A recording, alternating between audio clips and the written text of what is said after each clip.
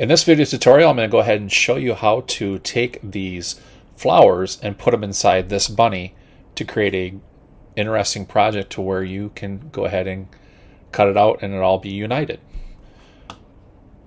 First of all, I'm going to do is I'm going to create a new project here in xTool Creative Space. I'm going to need to get some files, so I'm going to go to the image and I have an SVG that says for Easter Bunny. Hit open. And here's where I have my Easter Bunny. I'm just going to go ahead and leave that there. The other image that I'm going to need to get is a bitmap or bitmap type image. And I have that as flowers. And you can see we have these two. Now it's very important in this tutorial technique to have this image that you're wanting to use for the cutouts and things inside a bitmap type image. And I'll show you why here in a sec. So I'm going to go ahead and zoom in. I'm going to change the size of my rabbit. And let's see, height. Let's go ahead and do this as 10 inches. It's a good height to work with. Okay, the first thing I need to do is I need to create an outline. So I'm going to create an offset. And in this case, I'm just going to go ahead and give it a 0.25 offset.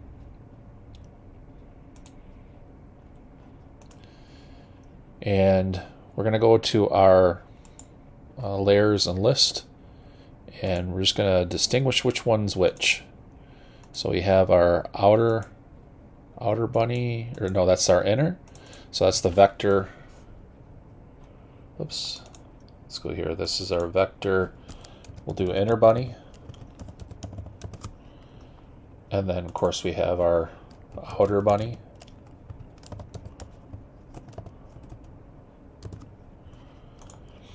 And then we have our image in between. Okay. So the next step that we're going to have is we're going to take and select our inner bunny. And we're hit. I like to go ahead and copy it, so I'm going to do. I'm going to Mac Command C, just so I have that on my clipboard. And I'm just going to move my image underneath my inner bunny. And then while that's selected, the image of the flowers, I'm going to go ahead and select the inner bunny. And then I can do this in two ways. I can hit the right mouse button. I can do create mask, or I can just come up to here, this little icon where it says create mask. And you can see the light objects on the outside, or in this case the light flowers on the outside of the bunny, are what's going to be clipped off, and then the dark is what's going to be on the inside. So I'm going to hit done, and you can see that that created that clipping mask.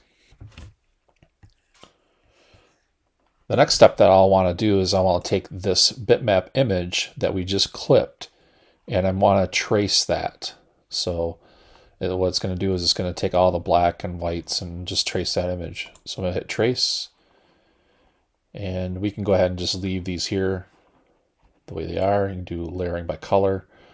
I just left it the way it is.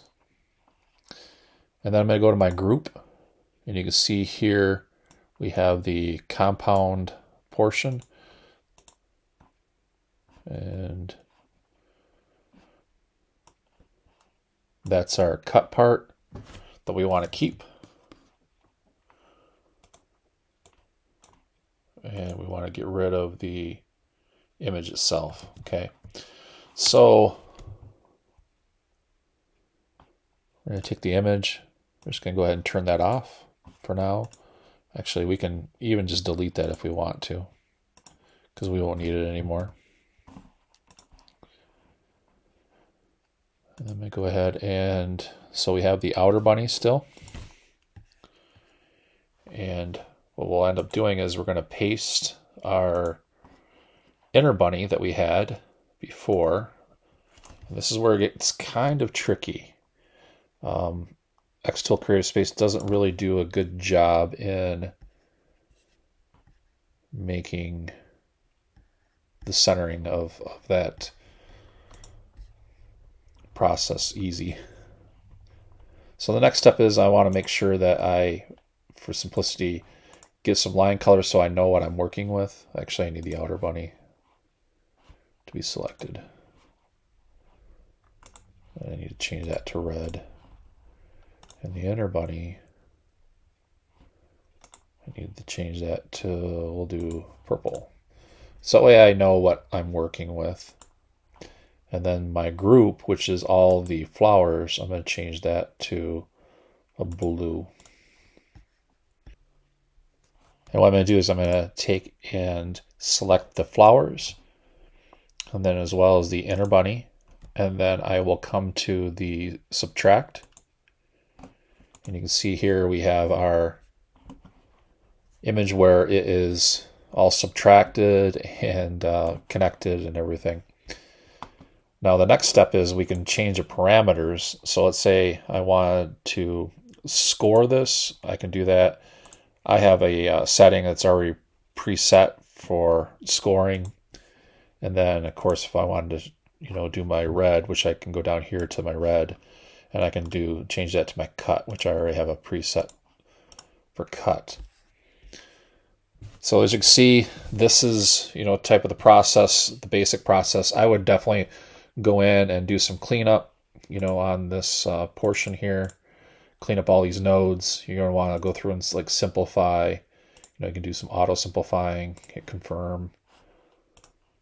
But that is the basics. That's kind of unique there, but that's the basics of what you are looking for. I hope this was helpful. If you have any other questions, feel free to reach out to me, and we can definitely work through a solution to the problem. So my name is Nicholas, and it's great to meet you, and I'm glad that we can get this figured out for you. Hope you have a great day.